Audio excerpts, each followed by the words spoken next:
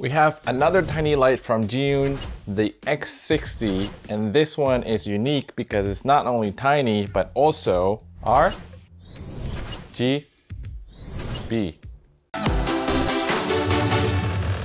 And when I say this is tiny, this is how it compares to a card.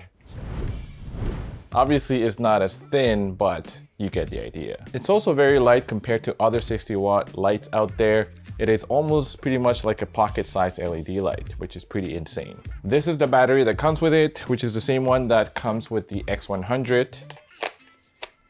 And even with the battery, this is what it looks like compared to a phone.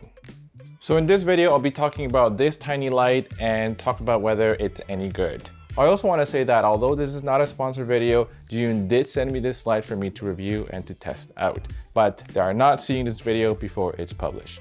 So in this video, I'll be going over the RGB version of this light. The non-RGB is a little bit cheaper, and if you're looking for even more budget-friendly lights that still pack a lot of power, Zhiyun recently also released more budget-friendly options. So I'll leave a link to that video in the description below so you can go and check that out and see if that one would be a good fit for you. You are able to attach lighting modifiers to this, like this, or like Zhiyun's other lighting modifiers, which is something you cannot do with pocket-sized LED lights. You can even attach Bowens mount softboxes, but more on that later on in the video. So not only is this a bicolor light that allows you to go from 2700 Kelvin to 6500, but you also have HSI controls to dial in the degree of a color of a hue. You also have RGB controls, and you can dial in the percentage of RGB, so red, green, and blue.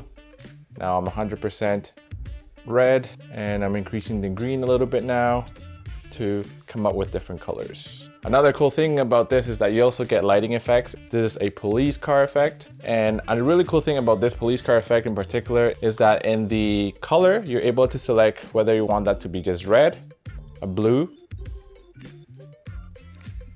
or a red and blue. So those police cars that have red and blue. And there's a bunch of other effects as well, which makes this really, really fun. So this light feels actually pretty well built. It does not feel plasticky at all. It does look nice as well. It seems like Zhiyun did not cut any corners when designing this light. The knobs here feel really nice and they have a little bit of a resistance to it. While using this light, the fan never came on. But if it's similar to other Zhiyun lights that have a fan, the fan is not very audible. That would ruin your audio recording. You have a little 1/4-inch thread at the bottom of this light, so it lets you attach this to a light stand, and you also are able to power this via USB-C or via DC power input. If you're powering this with USB-C, you need a high power delivery USB-C battery pack. But before we continue, if you're new here, it will be greatly appreciated if you hit the like button and subscribe if you haven't already for future videos from me. And if you're already subscribed, thank you again so much for being here again. So to turn this light on, you press the power button once and press it again, and this time holding it. Well, of course, I need to plug in the battery. Okay. To turn on this light, you need to first press this power button and press it again and hold it and wait for the light indicator on the battery to come on.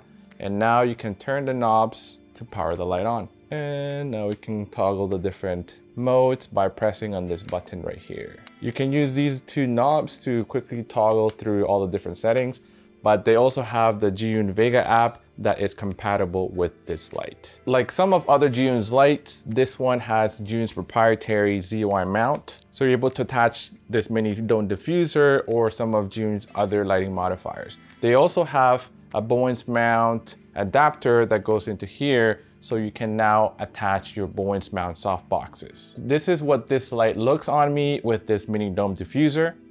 And this is what it looks like with that mini softbox.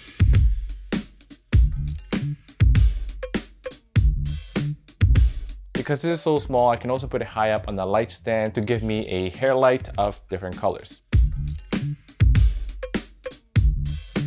Zhiyun claims that with the battery fully charged, And at max power, you get about 50 minutes of running time. If you're running it at about half the power, you get about an hour and 40 minutes. And at 60 watts, this light is actually pretty bright as well. At 1 meter, you get about 2200 lux. So this is at 20%.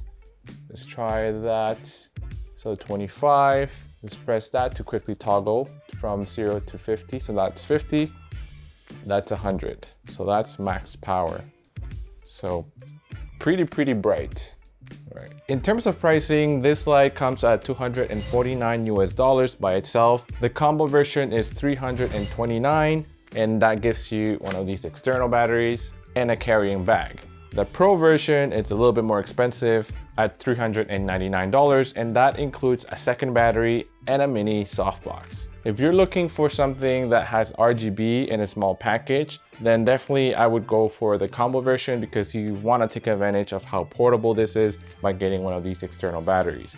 But if you do not need the RGB or the colors, you can get the non-RGB version, which will still give you the bi-color temperature, and that is a bit cheaper than this RGB version.